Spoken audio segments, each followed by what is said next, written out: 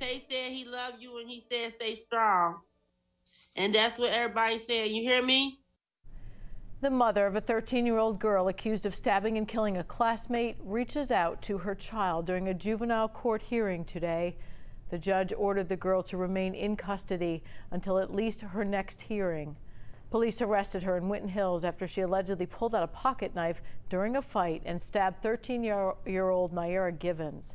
Both girls were 7th graders at Aiken. Givens was one of 7 siblings.